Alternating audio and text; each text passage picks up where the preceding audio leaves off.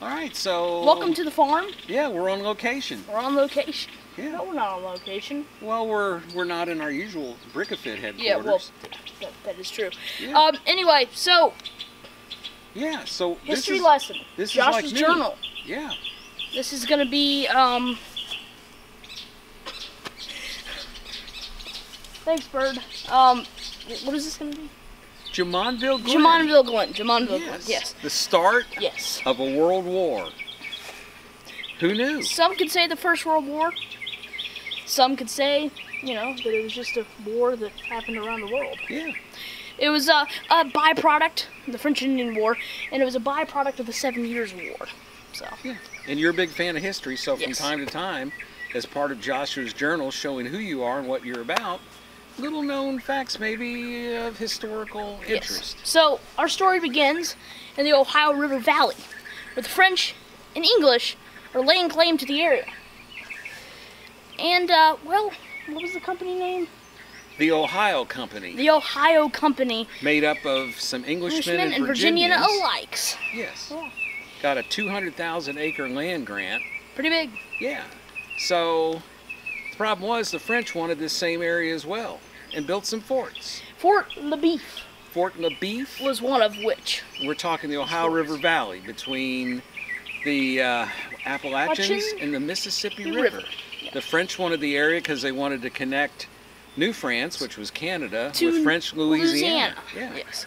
So, So they built these forts. Fort LaBeef. And Robert Dinwiddie... Fort Duquesne.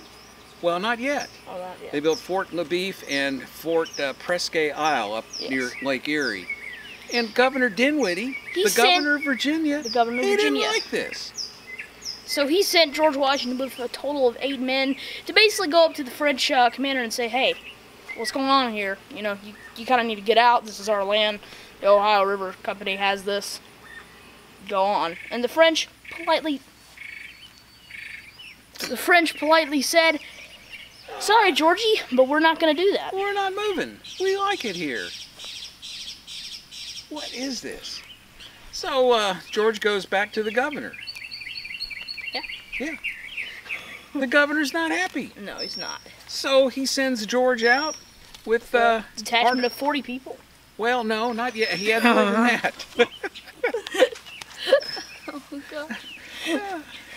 So Washington heads back to report to Dinwiddie, but the governor. But before he gets back, Dinwiddie sends out some men to build a fort at the forks of the Ohio, which is now Pittsburgh, present-day Pittsburgh. You can go there now. Yeah. So the French, they didn't care too much for this, so they drive the English out and set up Fort Duquesne. Fort Duquesne. I thought it was Fort Duquesne. It's Duquesne. Duquesne. It's Fort Duquesne. Yes. And you can still visit the site of that fort today.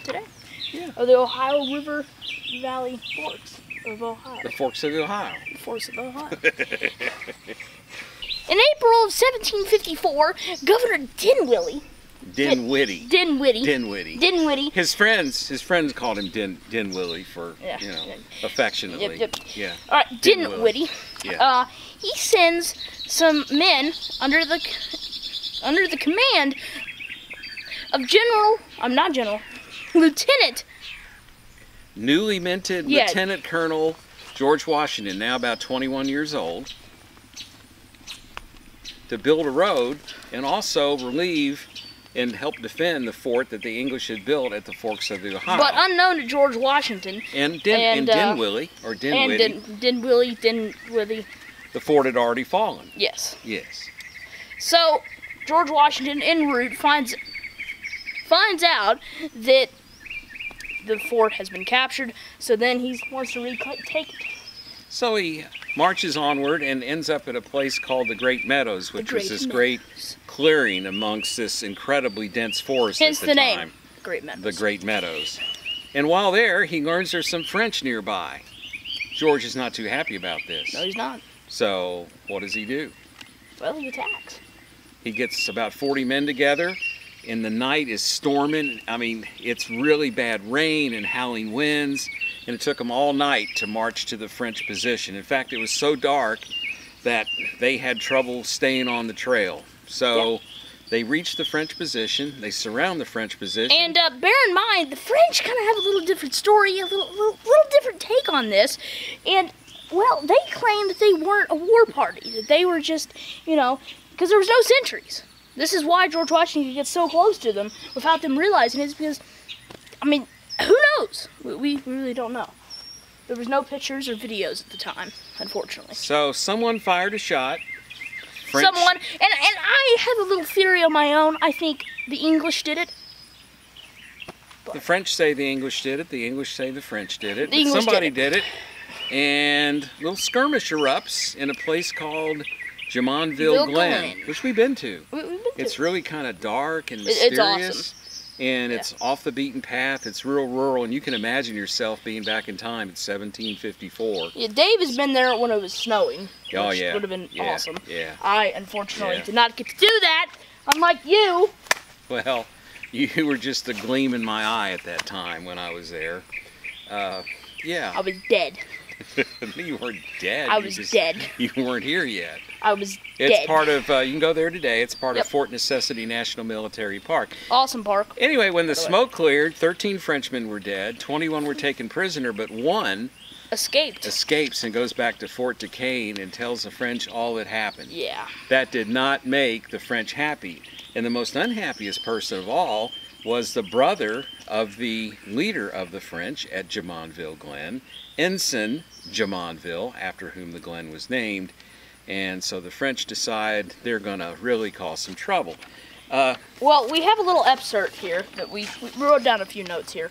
And I'll read off General George Washington's notes. This is later wrote. what George said about the battle. Yeah. He said,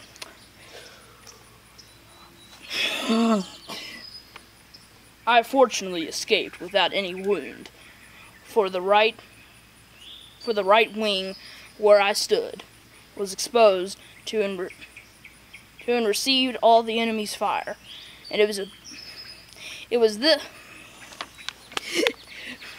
Let the professional. it was the part where the man was killed and the rest wounded. I heard the bullets whistle, and believe me, there is something charming in the sound. Something charming in the sound. Boy, okay, George Washington psychopath confirmed. Everybody had fun with that. But, you know, it wasn't that big of a deal, but it was a big of a deal. And as the great English writer and man of letters Horace Walpole would later write, and I quote, "The volley fired by a young Virginian in the backwoods of The volley fired by a young Virginian in the backwoods of America set the world on fire." So in the next episode, we're going to talk about the French revenge and what they did. And George got in a little wee bit of trouble here. Wee bit of trouble. On the next Joshua's Journal. Joshua's Journal, yeah. If you like this series and like me to continue, please get the likes to 5. Yeah. Yeah. Not many people watch this channel. Thanks, YouTube. All right, birds. Just, you know, don't be quiet on our... Shut up!